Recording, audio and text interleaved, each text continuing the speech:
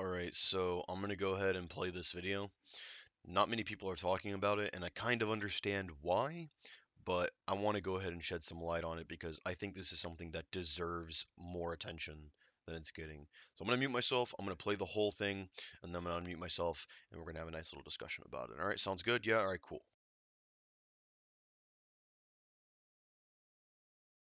Let's go! Push those cannons to the start!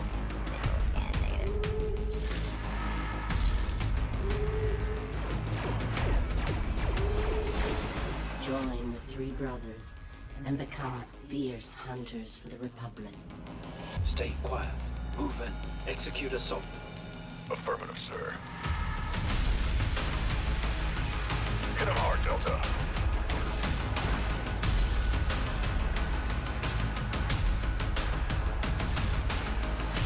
Grenade! Cover me.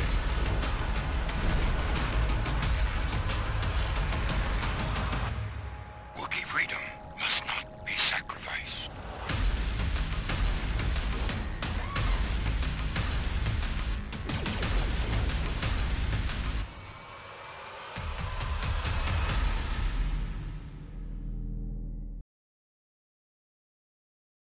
Alright, so let's talk about this. So first thing, you'll see this is PS4. This is coming to the PS4 and the Nintendo Switch. Not sure what the date is on. I don't think they have a date. Oh, they do. Available April 6th. So this is kind of a big deal for me. I played Republic Commando when I was a little fucking shitling, when I was an ankle biter, when I was just walking around with a placenta still attached to me. I was playing this game. I think this game was fucking balls to the walls amazing. Um, I don't know where exactly I want to begin here, so I'm just gonna go ahead and start throwing shit out there. Fucking get this when it comes out. So I PS4, I wish they said PS4 and PS5 because I'm assuming that anything you download on PS4 is going to be backwards compatible to PS5. So we're hoping that, I'm hoping at least, that you can still play this on your PS5. If that is the case, all the more reason to get this because it's fucking Republic Commando. This is mostly right now what I'm ranting about is for people that have already played this game.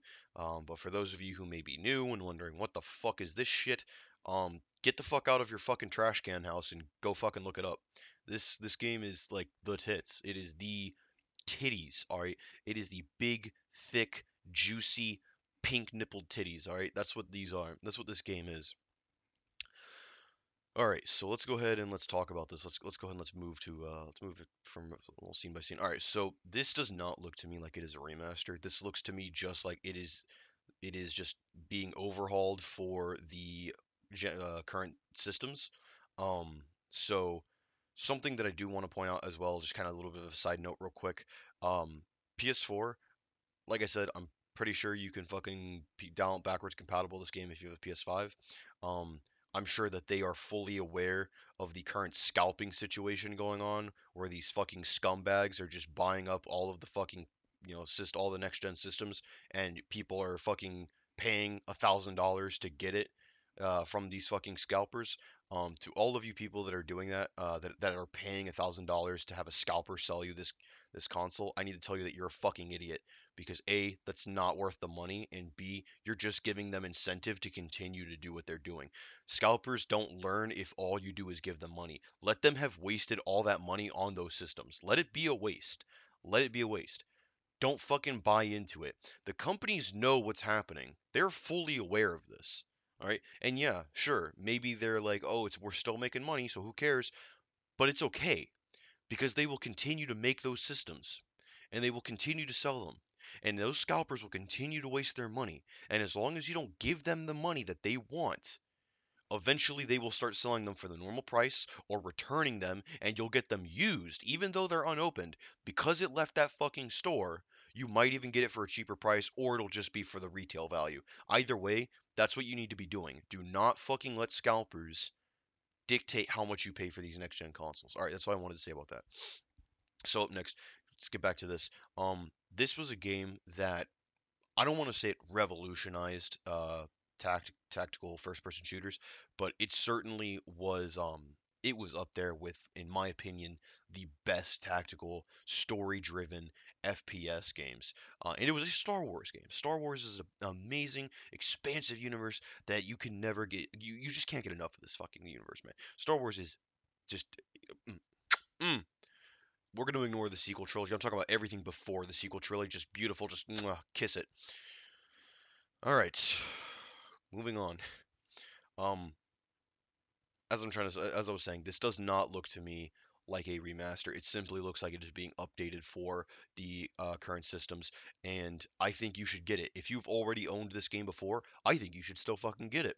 Why do I think you should get it? Because it gives them incentive to either come up with a full-blown remaster of the game, to create a part two, to create a I don't want to call it a spin-off, but not necessarily a part two, but the commandos transitioning over into the Empire. That would also be really badass to see happen. There is a lot of potential here. This game was very story driven, and it had a very good story for the time that it was written in, for the limitations that it had, for how short the story was. It was an amazing story, etc., etc. You could follow what I'm getting at here. I'm not saying that this story was, fucking like it'll give you an epiphany, like you'll play the story, you'll be, oh my god, my worldview shit. That's not at all what it is, but it was extremely good and engaging, which was phenomenal, just again for the time, just mwah, beautiful. I enjoyed playing it. I played through it multiple times, and it was just I could not get enough of it for the fucking life of me. I couldn't. I could shove this up my ass and it would still be pleasurable. Man, what a beautiful game. All right, let's go on to the next little part here. You can take a look at this scene right here. It's actually pretty good. So you only get two of them. Two of your fucking squad mates. I don't remember what his fucking name is. I only know Sev because no one gives a fuck about anybody but Sev. You can see that your squad has unique designs to them, which is very important to the story and to the characters that they are, despite the fact that there's like no character development because you're just Republic Commandos, you're clones. The fact is that even with that, even with the lack of character development, there is still such an engaging and good story. You kind of just say, I don't give a shit because it's that good of a story that there is no need for them to develop as characters. They have a single purpose in their existence to do what they are doing, to be commandos, to be clones, to fight this war, to fight in the wars. That is it. And it fits so well. And I think that if you gave them some sort of character arc where they had like a change in the way that they see things, I think it would be unfitting of a commando. If you're familiar with Star Wars, lore and stuff like that, doing that kind of thing just wouldn't really make sense for clones. Clones in mass were just blindly loyal to the Republic. It's kind of what their thing is. So I think that would have detracted from the story. Continuing forward, you can see that they're very unique, and each of them has their own kind of little personality. You're all similar at your core, but each of you has a little bit of a little bit of a little bit of flavor to make them stand out as unique as individuals from your squad. You're not all copy and paste of each other. You have a little bit of a difference here. Yes, you're clones. Yes, you still believe the same things, but again, you got a little bit of that drop of lemon flavoring here, a little bit of coconut there, a little bit of pineapple there. That's what you get in your squad. They feel similar to each other, so that way the team dynamic makes sense. But they also feel different just enough to make it so that way. Okay, they are their own person as well, despite us sharing the same DNA essentially, and it's really cool. All right, moving on to the next one. I loved fighting all the different types of enemies. The B1s, the B2s, these I can't remember the names of these ones, but these fucking big ass motherfuckers, the Magna Guards, the Geonosians, the Trandoshans. I loved fighting all those separate types of enemies. It was a nice little diverse group of enemies for being in just the Clone Wars. And for what you were dealing with, it was really cool how it was handled, and it made sense, and each of them fought differently, and it was awesome. For example, the B1s fought like B1s. They were shit, they sat there, they got their asses beat, etc. These the B2s, they were tanky, they were menacing, and they always walked towards you, which was really really badass. And from a tactical point of view, is actually not a bad strategy, because if not for the fact that they were clones, that might work on normal people, because that's sort of psychological shit where this giant menacing thing that you're dumping your shots into is just not slowing down. It is continuing to move towards you, firing at you, unwavered, unbent, just the poise of Havel. That's what those B2s were, and I loved every second of it. The big things here, you had to shoot the weak points. That was awesome as well. It made for a very fun. Anytime you ran into this, it wasn't like these were very prominent. Anytime you ran into it, they were always like scripted. Like, oh, it will be right here for this part of the story mission that you're on. It always made that fight feel really epic because you had to get to cover. You had to avoid those heavy shots that it would deal. You had to res any of your squad mates that went down, and it wouldn't just sit there stationary. It would move. So it wasn't like it was some dumbass AI that just like, I'm a big thing. I sit here. You got to run circles around me, shoot at my thing. No, it'll turn, it'll move, it'll rotate its turrets. That way it can try to hide its weak point. It was really fucking good. For its time, the AI in this game was actually pretty fucking good. For the limitations of technology that at the time of this game's creation were available to them, the AI was actually pretty good. It felt really cool, and it made the enemy feel a little more organic. The Geonosians were fun. They had their Geonosian weapons. The Trandoshans had their shotgun things, and they were fucking super intimidating. Um, and of course, the Magna Guard, which could just sit there and eat everything you threw at it, and then just leap in front of you, shove its giant Q-tip in your dick hole, and then do a coronavirus test with it. It was amazing. All right, next here. So, oh, I didn't even notice that you too. His name is above it, so you can see they're the droidicas passing by. I didn't say droidicas. I apologize for not commenting on them. That is an insult. Droidicas are a very intimidating enemy. Um, really cool shit. In the trailer, you saw that he leaps and jumps and grabs it and takes it out. It's a nice, good early assassination. Droidicas were very hard to get rid of. They were very intimidating as well. All right, moving forward in this room, you see that there's nice close quarters. Looks to be like I want to. That looks like a B1, but it kind of looks different from this angle. Pretty sure it's just a B1. There's the turrets here. There would be things. So for example, this computer here, I believe I recognize this mission. You would have to take out these turrets. You got to take out these droids. They would continue to spawn, and you would have to start hacking into the system. I think is what it was. You were hacking into it, and you would get distracted because more waves of them would show up, and you'd just be pulled away. And it was just it was intense firefight after intense firefight. There was no firefight in this game that whenever the mission was really like heavy, like this one here, how critical this mission was, there was no mission like that had a firefight in a very critical situation like this one, where you got to hack into the system, where it didn't matter, where the firefight just felt like you could just blow it off and let your squad mates handle it because you couldn't. On normal difficulty, on easy, probably. On normal, no. You're not turning your back on them. You gotta delegate. All right, a little bit of time here, turn around, help them out. All right, go back. All right, the wave's done. Oh, they're back. Okay, got to go back into. And it wasn't like it said, oh, wave one, wave two. No, no. Every time you cleared the motherfuckers out, more of them showed up. So it was really nice how they did that. Over here, again, more like squad orders, commands, and shit like that. You can see that the aesthetic was pretty dark for some of the missions. There's a lot of dead Wookiees here. Very dark things in the story. There's a Magna Guard scene here. I can't be fucked to frame it, but there's a Magna Guard that jumps out here that you have to fight the Magna Guard. Again, more story detail, just very grim. A lot of dark shits happening, and you got to do what you can to try to save the Wookiees. Over here, beautiful cutscene. I think one of the greatest cutscenes throughout the game. Not going to spoil anything about that. Dominate, indeed, dominate. This is a pretty good one right here. Let me go and back up. So there were different, more enemies. I'm pretty sure this is a Trandoshan, just like with Cybernetics, but I can't remember because the only Trandoshans I ever gave a shit about were the ones with the shotguns, which you actually see him holding here. Which, now that we're talking about that, let's talk about weapon variety. You will see that right here he has his rifle, and you can see that the little hologram thing here that he's moving towards as you ordered him to go there has an elongated barrel. You could change out what weapon you had by attaching different things to it.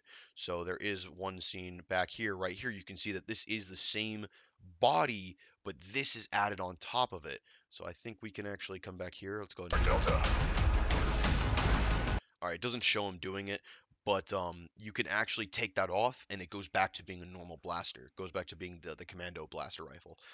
And then you could put a sniper rifle attachment on, and I believe this one had a shotgun attachment on it as well, but I can't remember. It has been a long time since I've played this game. You can actually see right there that your friend is down, and if the trailer showed it, you would I guess it doesn't want to show it. You'd actually turn to pick him up, and you would go through a whole thing where you'd res him. And you are a four-man team. This game is just it's great.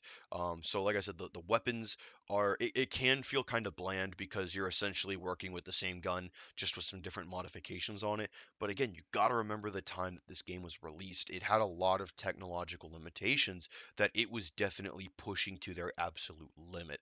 Um, let's go back to where was it? Uh, come on. Oh yeah, okay. I guess this is a good one we can use here. You can give your squad mates orders. So for example, this scene, he's ordering him to put charges on the door, and it's going to blow the door.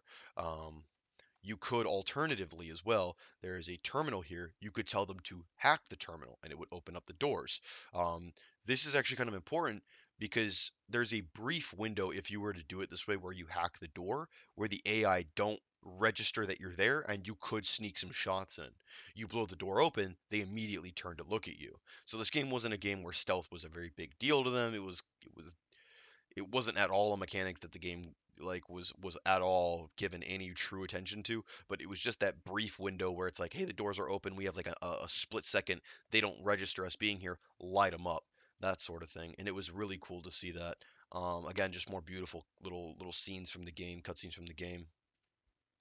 The Trandoshans, these guys were really scary. And the AI, you can see that they're not just running at you, they're ducking behind cover. Again, this is an old game. This is a very old game that you played on the original Xbox, and they were playing very cool. All right. I cannot be fucked to find that scene, but I really do want to find that to talk about it because I think this is a very key part of the game. All right, yeah, we'll talk about that again right over here. So the making tactical decisions. You see that you're giving Seven order to go up to this barrier right here. What they will do is they will take that order to get to cover, and they won't just stand there behind the cover and shoot from there. No, they will duck behind that cover. If they're getting hit hard, they'll duck for a second and then they'll pop their head up again. So it wasn't like, oh, they just sit there and cower or and wait for you to do something, or they just sit there like a brick taking shots, even though they are getting a little bit harder to hit because they have less frame to be hit. The fact is they did duck a little bit. They would kind of move, they would jerk from side to side, they would duck their head underneath it for a second and then pop back up. It was very amazing gameplay. Again, like I said, this game pushed the technology of its time to its absolute limit and just it went beyond. So I think this game is definitely worth picking up if you're somebody who has never experienced Republic Commando and you have a PS4 or you have a Nintendo Switch. Pick this game up. Nintendo Switch, you're definitely not going to be getting the most out of your gaming experience. I'm gonna say that just because I can be. I love the Switch. I love everything about the Switch. I love playing games on the Switch. I love when I'm going somewhere I can just pull my Switch out and just relax for a minute. I can go and get a coffee. I could sit down and just drink and play my Switch. It's fun, but it might feel clunkier on the Switch. It's gonna feel clunky because it is an old game. But then again, like I continue to harp, this game beats it into your dick hole that it is not a game to be fucking to stick your nose up at. It is a game that is absolutely phenomenal and is not something that is just, oh, that was an okay couple hours. No, that was a badass couple of hours, and I felt so engrossed in it that I felt like I was a badass Republic Commando clone. That's what this game did for you. So, all in all, I don't think it's a remaster. It does not at all look like a remaster. It doesn't seem to claim to be a remaster. It simply seems to be a graphics overhaul. By overhaul, I mean they probably did a little bit of touch up, and the engine itself is what's pulling it together with the current generation and obviously the next gen consoles, which aren't really next gen because they're out now. So for the PS4 and the PS5, it looks like this is what we're going to be getting, a very beautiful HD version of the game that I know and love. Oh, and another thing too. So these right here, these are explosive. You can plant a charge on that and it will blow after a period of time, which is really good because you can run up there with cover from your squad mates, plant a bomb, pull back, and the enemy might push up and then it'll blow on the enemy, which is just another thing I wanted to point out. That's how great this game was. Those little details that you think nowadays, oh, that's not cool, but then you remember the time that this game was made and you're like, wow, that actually is pretty badass. So that's all there is to say about this. Just fucking look forward to it. Looks great. I'm fucking hyped for it. I'm excited for it, and I cannot wait for April 6th because I will definitely be grabbing a copy of Star Wars Republic Commando with the updated graphics. So thank you all for watching. Hope you have a wonderful day. And if you liked the video, be sure to shove it up your ass. And goodbye.